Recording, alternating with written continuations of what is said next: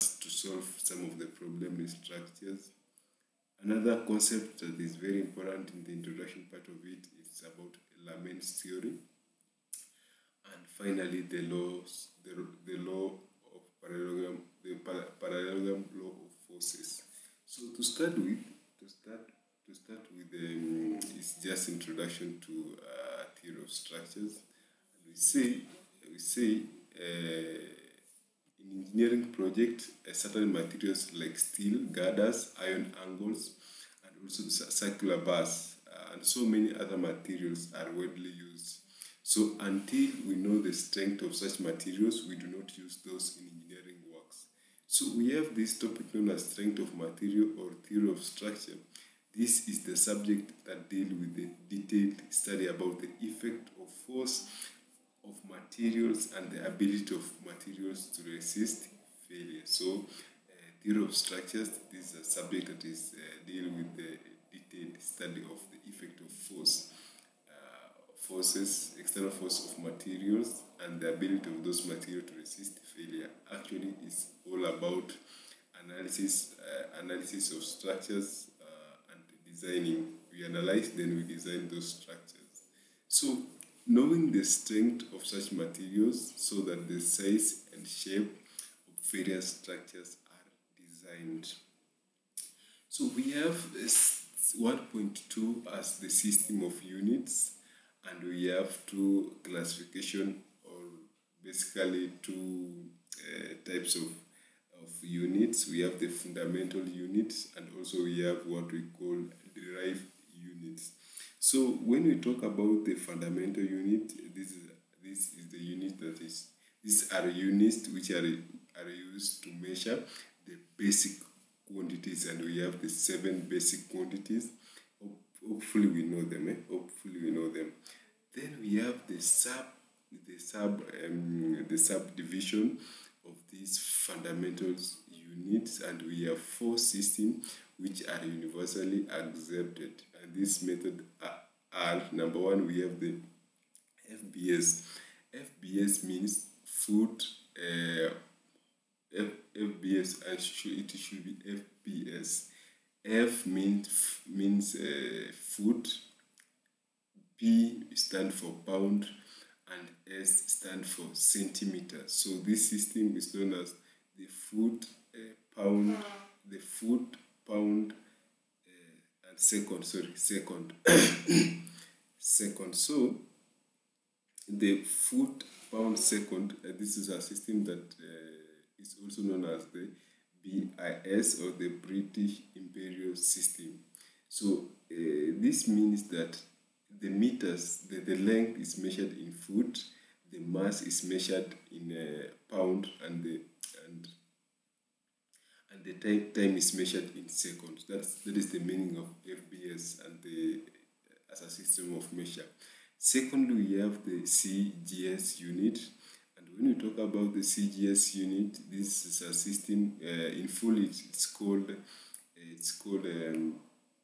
centimeter gram second. Centimeter gram second. This means that the first C stands for, of course, it's a unit of measure of length, which is centimeter. We have the second measure of course, G stands for grams, and it's a measure of mass. Then S stands for seconds, and it's a measure of time. So our third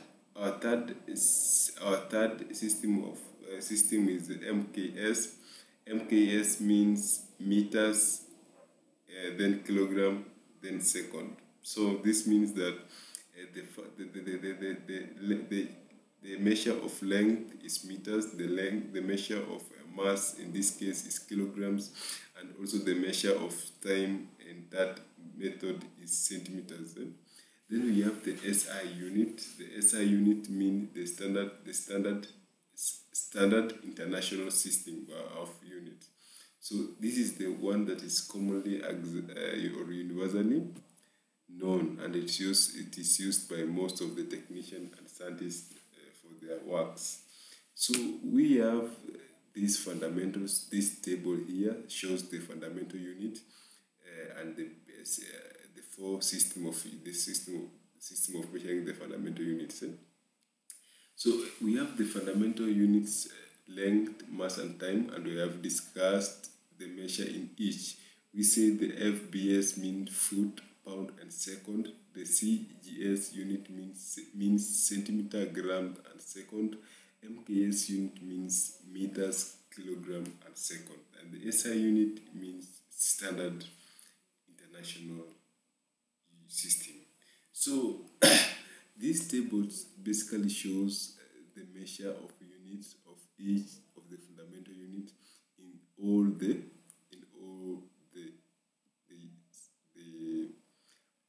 system. Basically, the basic unit of all is the SI unit. The basic unit of all is the SI unit. And we say the SI unit is an international system of measurement that are usually or used universally in technical and scientific research to avoid confusion with the unit. So we have the physical quantities or the basic quantities. We have the 7 basic quantities. We have length, mass, time, temperature, current strength, and luminous intensity. So the SI unit for measuring the same. For length is meters, for mass is kilogram, for time is seconds, temperature is degrees Kelvin, current strength is measured in amperes, and luminous intensity is measured in candelas. So the abbreviation used for meter is M, the abbreviation used for kilogram is kg, for second is second or S, for degrees Kelvin is degrees Celsius. We have amperes, amperes is abbreviated as A, capital A, and candelas is appreciated as capital C and small d. So those are the system.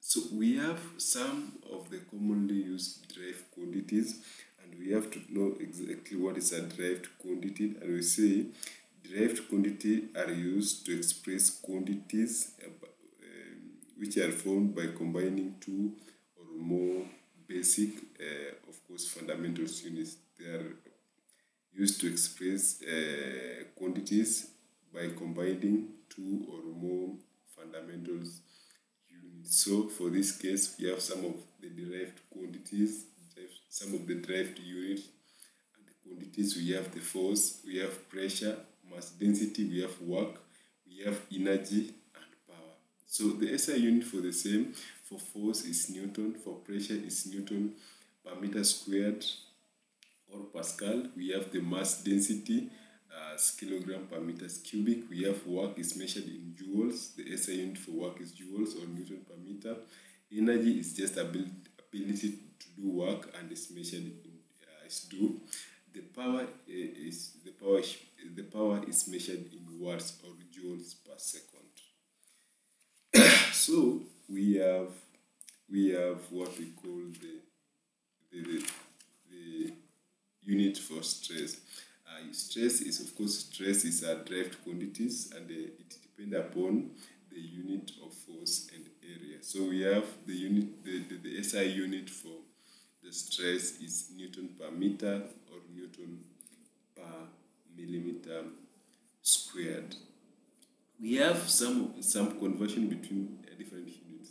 So we have to know the conversion between different units, because in most of the arithmetics or the problems that we get in structures, we have to be very conversant with the conversion of the units. So we have some rules to be observed when using the SI units. We have the prefix. The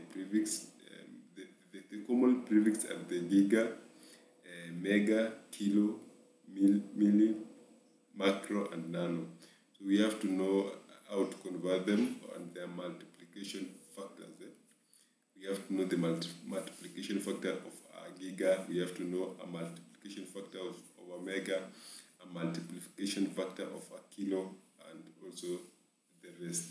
So the next item abroad is about useful mathematical information and data.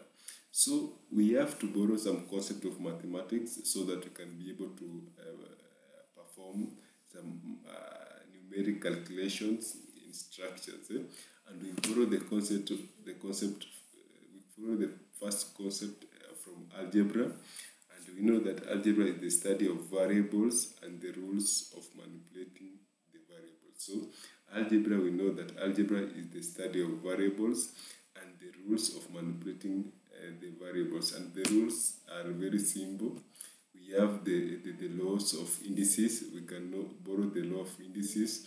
We have the quadratic equation, and we also have the laws of logarithms. So we borrow those concepts from mathematics, and they will help us in solving some of the problems in theory of structures. The second common concept we borrow from mathematics is trigonometry. And we know that trigonometry is a branch of mathematics that is concerned with the relationship between the angles and the ratio of length. So we normally say that trigonometry is a branch of mathematics concerned with the relationship between the angles and the ratio of its length. So we have to actually know the trigonometric identities, because those identities or functions will help us in solving a lot of problems regarding to structures. Then we will apply the sine rule and the cosine rule for the same. We have to actually, again, the concept that is widely used, or the concept that we borrow most, is from calculus. And we have two types of calculus. We have differential calculus, and we also have the integral calculus. And we say calculus is the study of continuous change. And we have two. We have differential calculus, and we say differential calculus concern in the instantaneous rate of change. So we have then integral calculus, and we say integral calculus deal with the accumulations of quantities. It deals with the accumulations of quantities. So those are the useful information, mathematical information and data that will help us, or we will borrow from mathematics, and will help us in solving some of the structures problem in theory of structures, or in strength of material. Another concept is 1.4 is Lamaine's theorem. Lamaine's theorem was this is a theorem that was basically derived by our good friend known as Bernard Lamy. And the theory of course says, so the theory, it relates the magnitude of coplanar, concurrent, and collinear forces that maintain an object in a static equilibrium. The theorem is very useful in analyzing most of the mechanical as well as structural system. Basically, it's very true. And when you say the coplanar, this means that all the forces are acting in the same plane. When all the forces are acting on the same plane, we say those forces are coplanar forces. And when you talk about the concurrent, meaning that all the forces applied to a body are such that the line of action meet at the same point. And another term there that look unusual is collinear forces. And we say collinear forces, this means that forces whose line of action lie on the same line. So collinear forces mean that all its forces lies on the same line. So when we relate all the concept of coplanar, concurrent, and collinear forces, we will be able to derive or get the concept of Lamaine's theorem.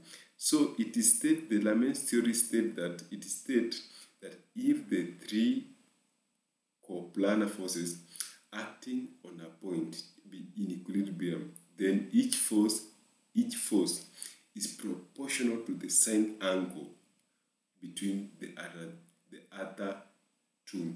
So basically, the later part of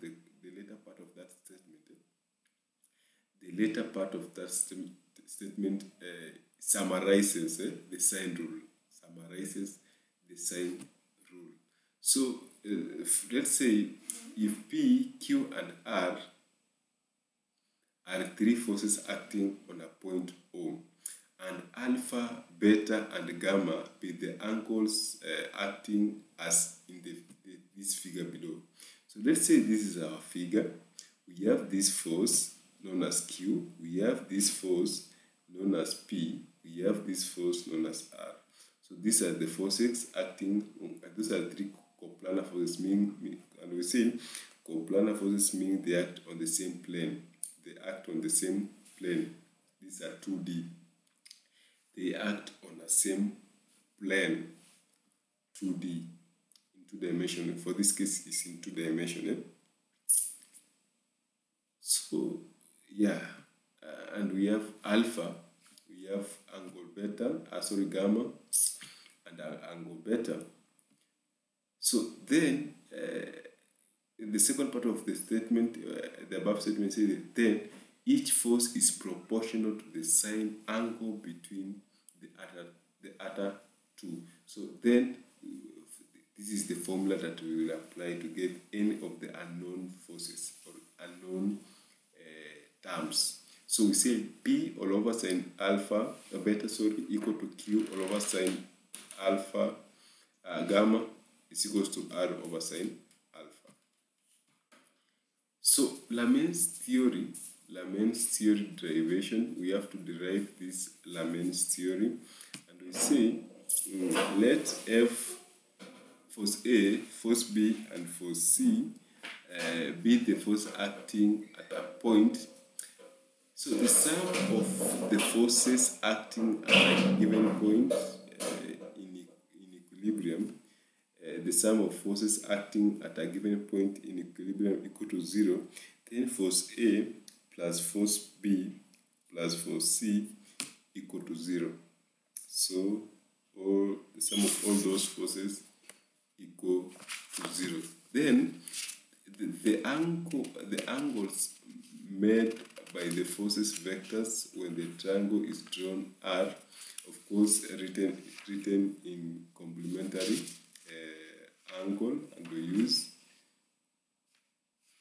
written in complementary angles. So we see the angles made by forces vector when triangle is drawn, and the angles are written in terms of complementary angles, and use the triangular law of vectors addition. So if this is that triangle, this is triangle, let's say ABC and D. If this is our triangle ABC and D, we have this force A, we have this force B, and force C acting the sum. So we have said that force A plus force C, B plus force C equal to 0. Then we have to write these angles in terms of complementary angles. And we say we have to remember back what's a complementary angle, by the way. And a complementary angle is a sum of two forces that add up to 90 degrees. Complementary angle is a sum of two angles that add up to 90 degrees. So for this case, we know that the sum of all angles in a triangle must add up to 180 degrees. So in each case, it will be 90 minus alpha, and we will get one angle. And we'll get an angle, and that angle if we add another unknown angle, it should add up to 90 degrees. So for this case is 180 minus alpha. For this angle is 180 minus beta. For this case is 180 minus gamma. So we say A all over sine in bracket 180 minus alpha equal to B all over sine 180 minus beta equal to C all over sine 180 minus gamma. So then we get this, we apply the sine rule and we get this equation, which can be used to find any of the unknown terms in that equation. So 1.5 is parallelogram law of forces, and in the parallelogram law of forces we have to define what is a resultant force in this case, and we say a resultant force is a force which can replace two or more forces and produce same effect on a body as the other forces. Then we have methods of finding a resultant force. We have three methods of finding a resultant force. We have parallelogram law of forces, we have triangular law of forces, and we have the polygon law of forces. The first one, the former in this case, which is parallelogram, is used when in the lower analysis, that is maybe in theory of structures 1. But triangular law of forces and the polygon law of forces, the latter, are used in mechanics, are commonly used in mechanics. So parallelogram law of forces, the law state that if two forces acting simultaneous on a particle be represented in magnitude and direction by the side of a parallelogram, their resultant may be represented by the magnitude and direction by the diagonal. So let's say this is our force Q and our force P, which form this kind of a parallelogram, and a parallelogram that's A, B, C, and D. Then their resultant may be represented by magnitude and direction by the diagonal. So the resultant means the sum of two forces representing. It can be represented as 1. So and for this case is R, right? If it is presented as R, or the diagonal from A to C. Our first topic will be stress and strain, but we can see that in our next question. So kindly consider subscribing to this beautiful young growing channel, because we are a group of professionals dedicated to providing quality services which is easy to understand. We will enable you to pass Kenya National Examination Council, as well as being competent in the construction field. So kindly consider subscribing, and also comment on this video below. If there's anything that you wish us to discuss, kindly consider subscribing and commenting. Give this video a thumbs up. So our number, that if you want to get reach of us, our WhatsApp number is 07033 99772. If I can repeat our number for the last time, our WhatsApp number is 07